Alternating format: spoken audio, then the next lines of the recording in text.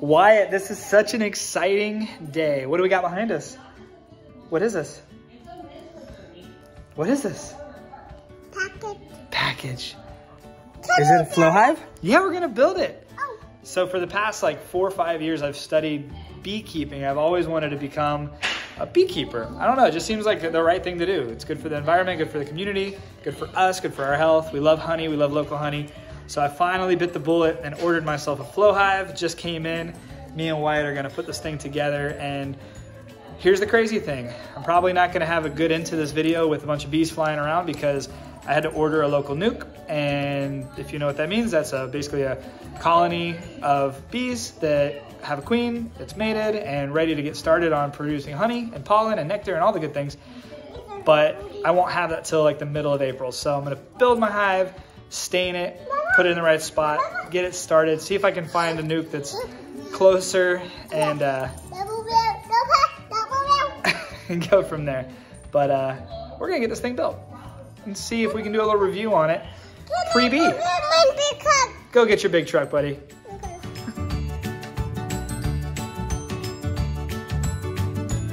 So to give you a quick overview of what we got, we have the Flow Hive.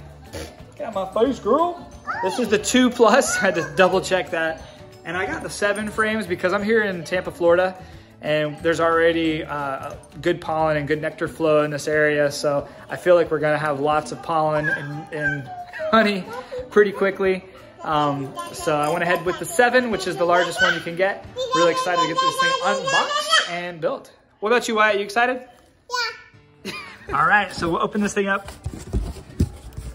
Look at that. You opening that up, Wyatt? Those are the supers. Is what they call the supers. They're very super. All right, be creative, be inspired, be thoughtful, be together, be friendly, be inventive, share your bee puns at Flow Hive. Another cool thing that I just read is this cardboard can be used as an alternative to pesticides and combating weeds. I like that. I like that. You like that, Wyatt? Yeah. Let's open this thing up. Here, you want to help me open this one? Yeah. Oh, look at this. We're gonna see what this is. So my wife's probably gonna kill me about this video because it's in the house. Normally we're outside and it's all good.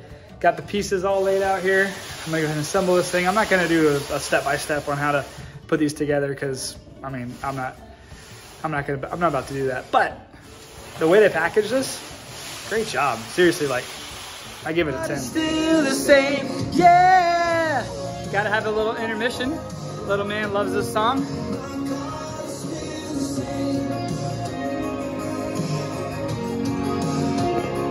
So I'm into the wee hours of the night, but I just finished. I just put the whole thing together and took it all apart again just to move it out of the kitchen. But man, this is such a cool hive. I know you've probably seen this 1,000 times, but really well built. Excited to get this thing rolling.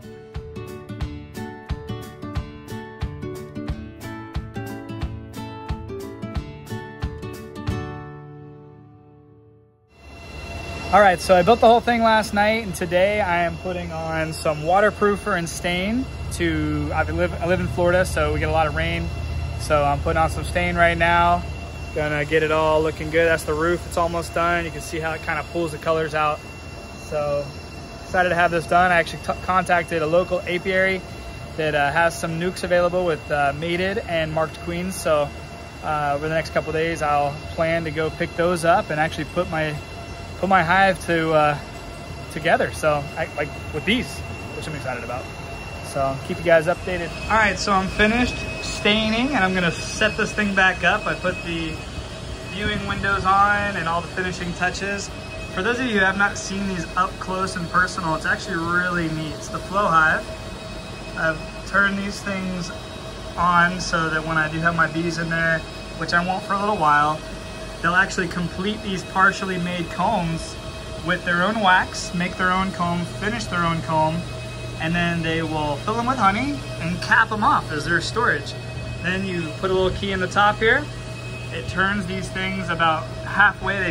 They move just half, and then the honey will pour out this tube. And it'll make it super easy to harvest. It all comes out of right here. and I won't have to even mess with the bees at all when I'm harvesting honey, which is super cool. I would highly recommend looking at the Flow Hive. It's really neat. I'm gonna finish this thing up and do a final video of it before I actually get my bees. And I'm excited about that, and so is the whole family. This is really cool. One thing I've also seen a lot of people ask questions about is the fact that the Flow Hive Super doesn't fit snug in the top box, and people are like, it doesn't fit, that's a problem, the bees can get out, the bees can get squashed. Well, on the very back of the Super, there's a screw, and if you're like me, you probably don't go unscrewing screws that are already in, but I watched a few videos, and Cedar, the inventor of Flow Hive, the instructions also said that you should unscrew the screw as much as you need to so that they do fit snug, and you'll see that screw right there. I'm not sure if you can get a good view of that. It pushes the front snug up against the front of the box. So that's a little tip to just kind of help you out. All right, everyone, so that's a wrap. Sorry to finish this thing off in my shed, and it's super loud. I got a bunch of fans running in here, but got everything on my Super ready. I know this isn't where the queen excluder goes. I'm just storing it here for the time being, just so everything can dry really well. Roof is done. Put a nice layer, 2 layers of clear and waterproofer and sealant on it. My box, my lower brood is done. Everything's done. So now the next step is getting bees. So I'm gonna conclude this video on the Flow Hive quick build. I'm just excited to kind of document my own progress. If you like my videos, that's great, I appreciate it.